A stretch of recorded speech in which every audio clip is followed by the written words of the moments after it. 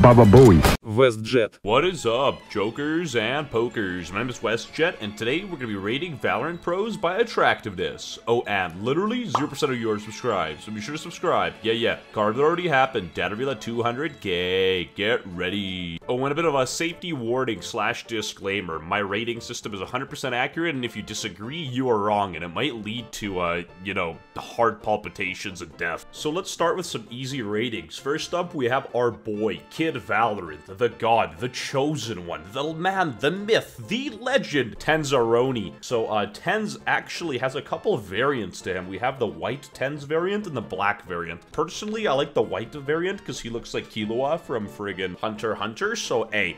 Anime gang, I don't do coke. And of course, we're gonna rate tenz a solid 10s out of 10. Yeah. This is my friend Hiko, and he's 80 years old.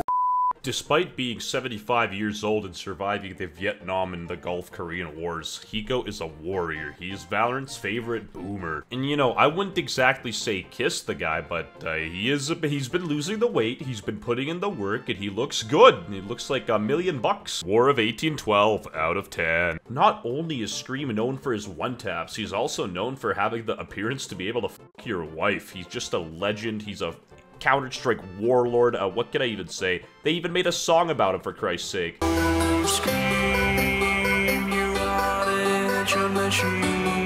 Elite God Tank Specimen out of 10. Sabrosa is so attractive that he coined his own term, the Rosa ult, when you miss an RPG from Raze in Valorant. Yes. He's also Logan Paul, actively anti-racist, and he won't let Hiko get away with it. Honestly, just bait this guy.